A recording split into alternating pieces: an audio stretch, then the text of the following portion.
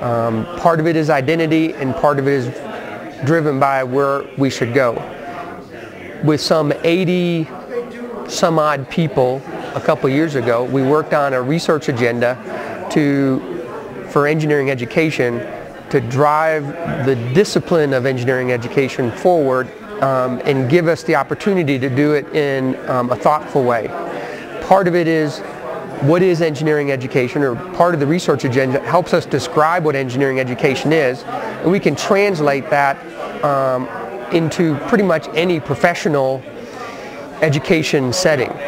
So for our research agenda, when we discuss as part of the engineering education research colloquies, was to say, what is engineering epistemologies, how do students learn that, we call it engineering learning mechanisms, how do we teach it, how do we become more inclusive, and then how do we assess it.